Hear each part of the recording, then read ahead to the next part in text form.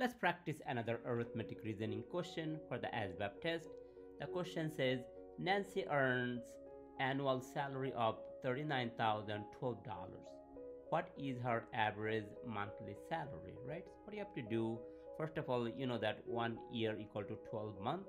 So you have to divide the salary by 12 months. So that gives you like a monthly salary. So let's practice a long division in here. So you have 12 here, and then you have 39,012, right? So let's divide. 12 goes into 39 is 3 times, so 3 times 12 is 36. Subtract it, you get 3. Bring this 0 down. 12 goes into 30 is twice. 12 times 2 is 24. Subtract it, you get 6. Bring this 1 down here.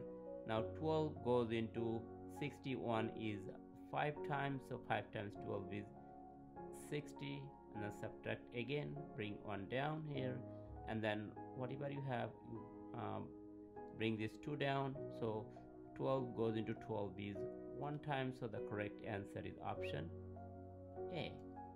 If you want to study by yourself, download this application from App Store or Google Play. It has plenty of arithmetic reasoning problem, and it has also a prediction test that you could determine if you're ready to take the actual test without going to a recruiter.